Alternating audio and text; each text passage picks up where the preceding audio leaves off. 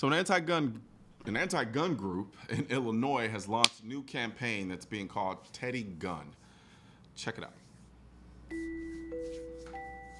Teddy bears need to follow strict safety manufacturing guidelines.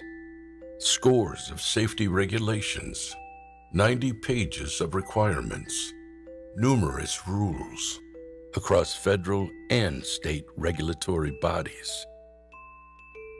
Unless that teddy bear is a gun.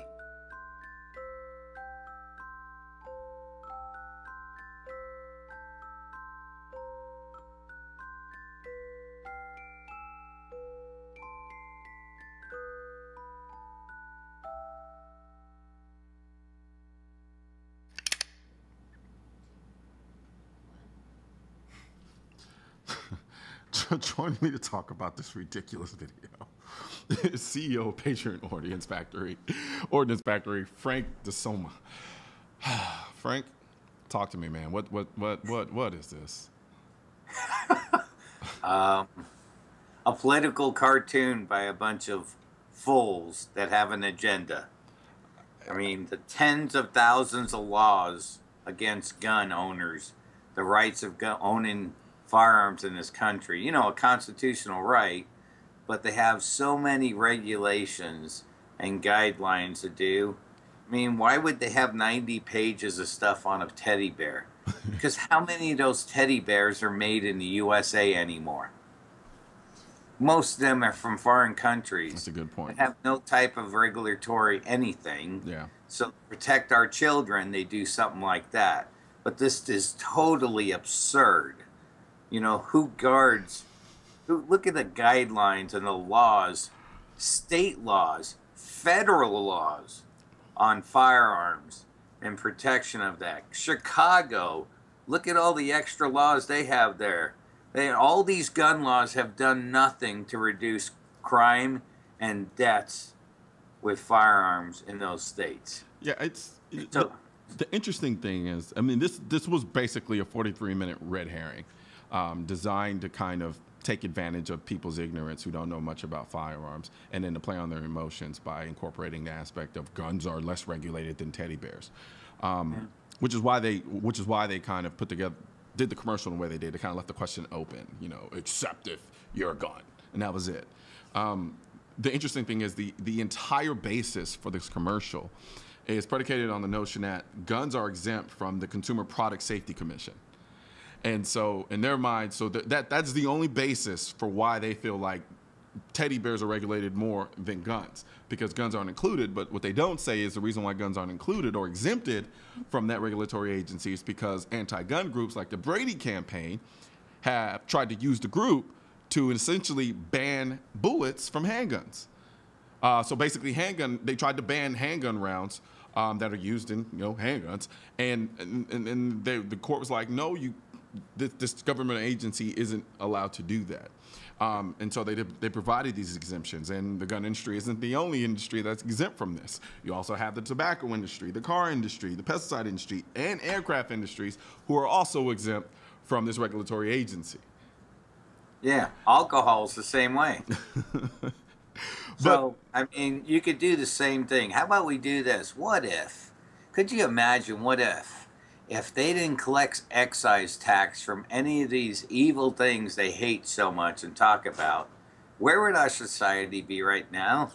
We're 20 trillion in debt because we have a bunch of fools in Congress that don't know what it takes to operate anything. They just they put ink on paper and call it money that it's worth something of value.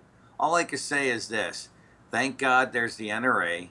Thank God there's people like you that have shows that tell all sides of the story, because I believe you're fair and honest. Yes, you are the NRA radio show, but you as an individual, you're speaking on that mic.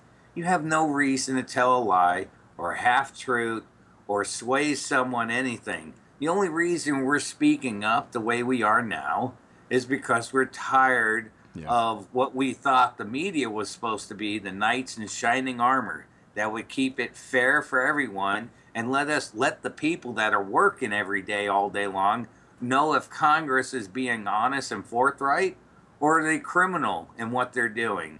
And they've become activists. Yeah. So people like you have to stand up and tell the truth on everything that comes out, because it's a nonstop barrage of garbage. I mean, the media has basically taken advantage of their positioning. We all grew up with seeing that these cable news networks, these non-cable news networks, and just in general, we got all of our information and we consumed it from our TVs, and we got them from these big networks.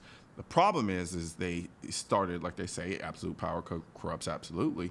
Now they've understood that power, and then they started, like you said, they've turned into activists. So now they've basically taken their platform and weaponized it, and it's weaponized propaganda, if you ask me. And at this point now, we've been forced to find alternative mediums to get our information, because we can't rely on the information we're getting from the main news sources, because they all have an agenda and it's completely and utterly biased. To be honest with you, I have every right to be biased. I mean, I am an activist. I don't hide the fact that I'm a gun rights advocate. So from that standpoint, of course I'm going to be biased. But when Go ahead. But are you an activist against what? The constitutional right you have? That makes you an activist? Come on. Yeah. Let's get real. Well, the irony is they've created an environment where, yes, I've had to become an activist for my own personal rights and the rights of other people, because they refuse to do the job themselves. You know, they were supposed to be the ones that were objective and giving us the news objectively, but yet they haven't done that. They've taken advantage of the fact that a lot of people don't know a lot of these issues, and then taken it and spun it for their own advantage and their own gain. And so now here we are in a situation where I'm forced to get my news elsewhere, because I can't completely and wholly depend on the news agencies that I used to rely on growing up. And it's really disconcerting. It is. It is. All those famous people that you would see, Walter Cronkite, ethical man. And then what all the people around him you thought they were, and then you start seeing them in today's world, and it's like now they're skewed. They're not talking honesty. This is a campaign of the same thing, using this poor little cute teddy bear for their stupid agenda, to try to make fools of people. Are people that stupid and ignorant out there? I think 2016 was quite a revolutionary year in what transpired. A lot of things transpired that shouldn't have expired. So, you know, like Trump wasn't supposed to win, right? Yeah. And now you have a president that's tweeting stuff going right around the media, and it pisses them off because they're irrelevant. And what pisses them off, I think, more than anything, is he's showing the world how irrelevant they are. They're meaningless. There are people that are piping off. I mean, including Congress. When you have 537 people that think they're going to rule us, the people of this country, they better start working with one another. They need to work with one another. Or I'm good with 51% and move forward. At least a decision's made. Yeah. Good, bad, or indifferent. I would never own a business where something was never getting done. You'd be bankrupt and gone. Yeah. You got to make a decision and roll with it. Yep. No, absolutely. Where does common sense get lost in this world? It's really hard to tell in a lot of ways, just simply because when you look at it, right, like when let's hyper focus, as I always do, on the issue of firearms. You know, we ask the question: are people really that dumb, or are people really that stupid? And then sometimes I have to sit back and ask myself, I'm like, well, think about it a little bit deeper, Colin. If I'm somebody who's not that invested in the gun rights issue, and I get the vast majority of my information from the mainstream media, I'm not really incentivized to go and find out or seek out other mediums to get information, because I think everything that they're telling me is the truth. Well, then, you know, you're correct. Yeah. So why don't we do this then? Why don't we start a campaign, and we got to do a 4473 and a background check and approval from ATF to own a vehicle today, because vehicles in Europe are slaughtering people like crazy. Yeah. So why don't we do that? Because vehicles kill more people each year in this country than firearms do, way more. So why don't we start issuing license and do background checks, find out even if they're a citizen of this country, and go right through it. And you don't drive that 4, 6, 8,000 pound weapon unless you get a background check. Are you doing drugs? I mean, are you doing drugs?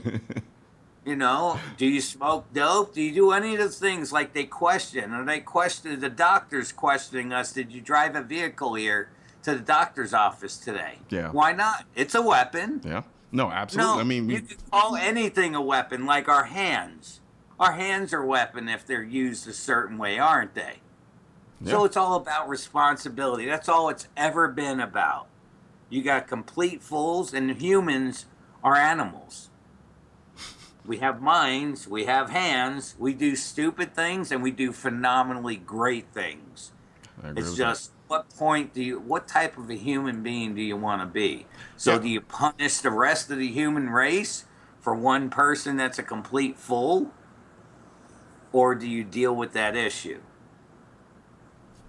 I mean, I also find it pretty ironic that they were the first ones to call us silly when we tried to analogize the gun issue to the car issue.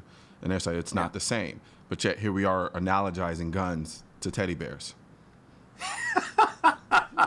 And guess what? We at our company, we employ American citizens. We're building a new factory here in Arizona. Yeah. We're investing in America and investing in the patriots of this country by hiring them and trying to grow a business and grow what's the dream of the American dream, from starting from a garage, from an idea and a concept, and having passion, perseverance, and a can-do attitude, and never quit. That's the greatness of America. And it doesn't matter what color our skin is. It's all to do here and here. Absolutely. If you're a good person, keep pushing and pushing. You know what? At the end of the day, when we're on our deathbed, at the end of the day, at least you could tell yourself, I tried. Even if you can't lie to yourself. Yeah. So if you tried and you never reached what you did, at least you lived a life instead of sitting back waiting for someone to hand it to you. Live it.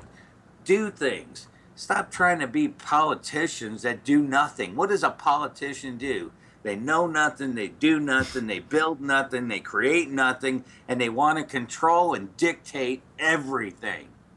Couldn't they make it on their own in the real world? Most of them couldn't. Yep, absolutely. Well, spoken from the man himself, Frank DeSomma. Spitting knowledge. Pretty harsh.